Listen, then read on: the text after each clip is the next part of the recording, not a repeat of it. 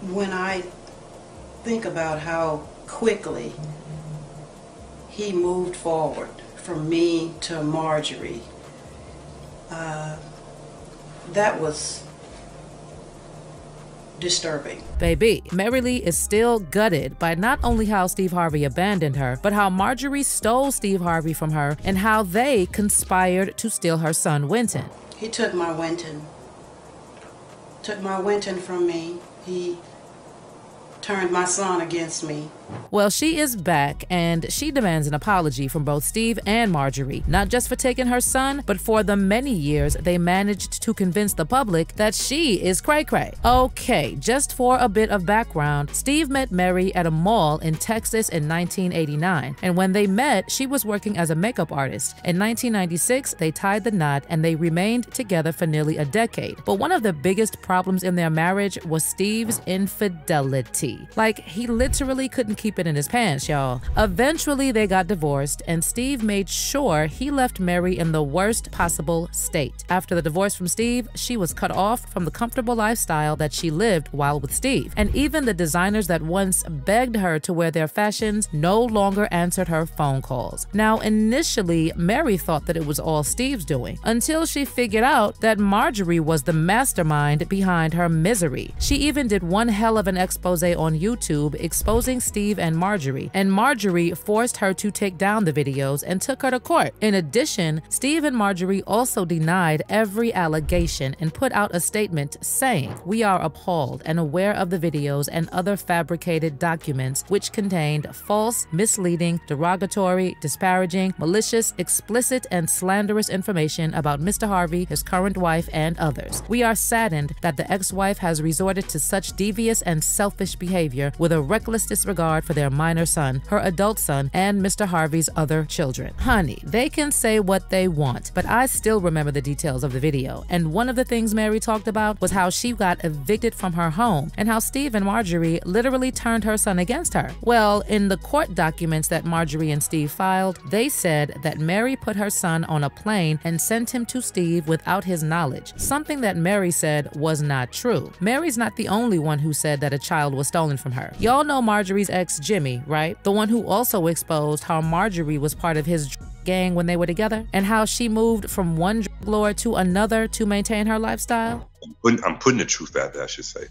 And you know, just let people be the judge. Yeah, that guy. In fact, Marjorie was under investigation herself back in the day, and the FBI wanted Marjorie because they suspected that she played a major role in the ring, and authorities told Jim that his wife would be arrested as they believed they had substantial evidence of her own activities. Apparently, Jimmy cut a deal with the FBI to leave Marjorie out of it. He took the fall due to the fact that Marjorie was 8 months pregnant with their second child, son, Jason, and he also said he feared their 5-year-old daughter Morgan would be left without a mother if he didn't take a plea deal. And to think that he did this for Marjorie, only for her to turn her back on him once she met Steve and took his kids just like they did with Mary's son. Jimmy actually told the Globe that he and his kids started spending time together after he got out of prison, but then he accused Steve Harvey of forbidding Marjorie from talking to him, saying, "All those years I could call night or day, and she was always there for me. But when she met him, the phone was cut off the next day." Now, because of how Marjorie did him dirty, Jim wrote a tell-all book detailing all the criminal activities that took place in his and Marjorie's era, and told Radar Online that he had reservations about sharing his explosive story before because of his kids. But he decided to go ahead with the project because Marjorie had proven that she was wicked. He told the outlet, "I have no allegiance to Marjorie. She showed her hand, and I'm going to tell my story. It don't matter if she knows about it. I'm pouring my heart out. No one knows what happened but me and Marjorie." Anyway, back on Mary. During her explosive videos, she also exposed the numerous times Steve cheated on her, including giving receipts in the form of an NSFW email from Steve Harvey to another woman, and a letter sent from another woman to herself detailing an affair. The letter, which was meant for Steve, allegedly detailed their cheating escapades, protection usage, and even getting rid of a pregnancy. But that was not all. Among the infidelity she was exposing, Mary also spilled that Steve was cheating on her with Marjorie, and he even went as far as living with her in their apartment in New York. With all the emails and the text messages and the different things that I was finding out about. I thought the least that he could do, make me whole at the end of it. He left. He just left, walked out the door.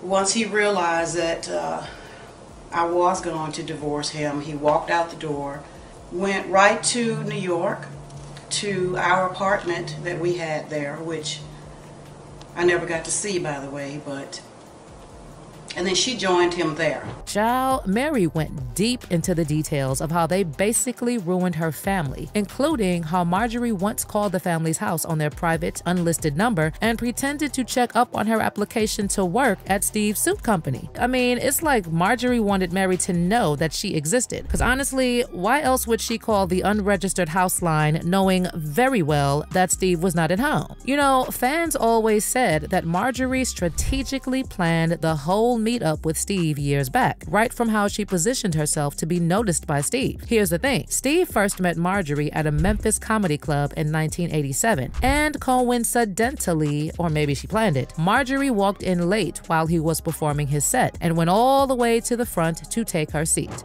She came down front with her girlfriend. Yeah. When I saw her, I quit breathing. So she walked in very late and still walked past everyone to take her seat at the front. Of course, Steve was going to notice her. Now, at this time, Steve was still married to his first wife, Marcia. But do you know what he said when he saw Marjorie? He finally realized, okay, I gotta say something. He was like, oh, I'm sorry.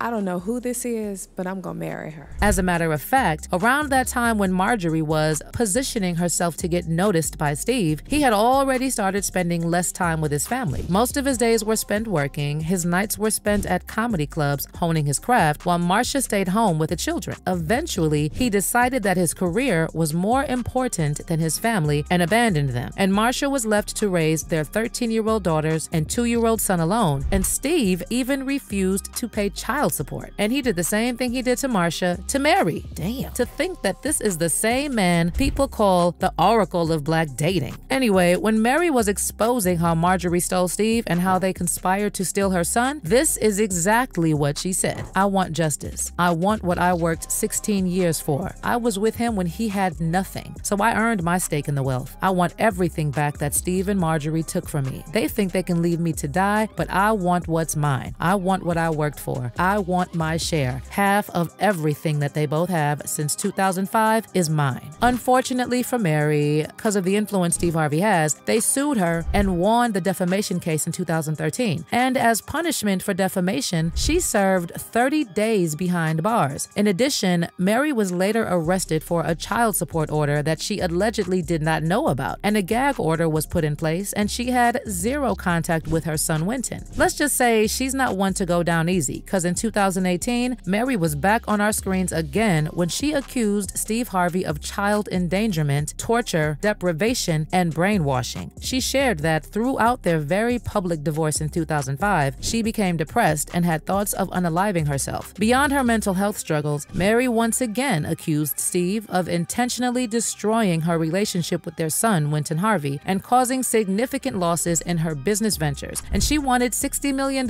in compensation for the alleged suffering endured. Oh, she also wanted Steve to be jailed. Well, now she is demanding an apology again because she still feels like whatever happened to her was an injustice. She's not backing down and still wants what she believes belongs to her. Girl, I'd love to know your thoughts on this stinking mess. Do you also think that Mary deserves justice? Drop those thoughts in the comments section below.